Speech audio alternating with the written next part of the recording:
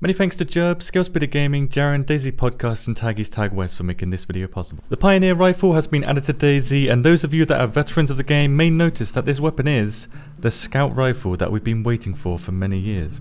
The Scout, or Pioneer as it's called in the game, is a bolt-action rifle that, much like the CR527, comes with a 5-round magazine.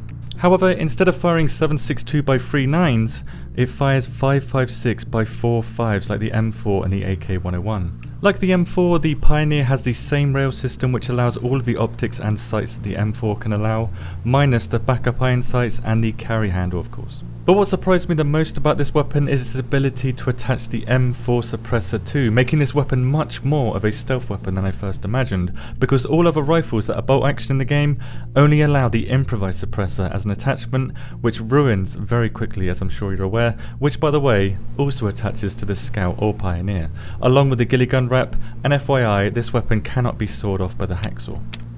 Here are the reload animations and the sounds of the Pioneer rifle.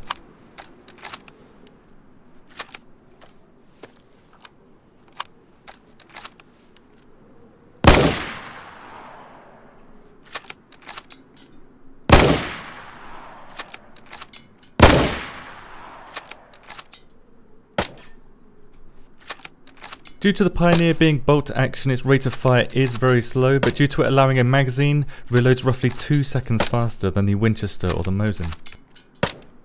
To my disbelief, the Pioneer one-shots players in the chest with no protection, and one-shots infected in the chest or the arms, telling me that major damage changes have taken effect in this patch.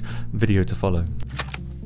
The Pioneer is best used at range with the ACOG and preferably the M4, but not because it has a slow rate of fire, because it is very accurate up to its effective range of roughly 800 meters if you consider bullet drop. The recoil of the Pioneer is easier to control like other sniper rifles in the game due to its rate of fire and the fact that you need to cock this weapon every time that you fire it, and like most weapons that are used at long range, it's a long weapon, especially when you have the M4 suppressor attached, so watch out for objects that will raise your weapon. As a quick summary for the Pioneer rifle, it is a decent weapon for medium to long distances and I believe will excel at being one of the quietest sniper rifles in this game. However, players will likely swap this weapon out for higher end weapons with more bang.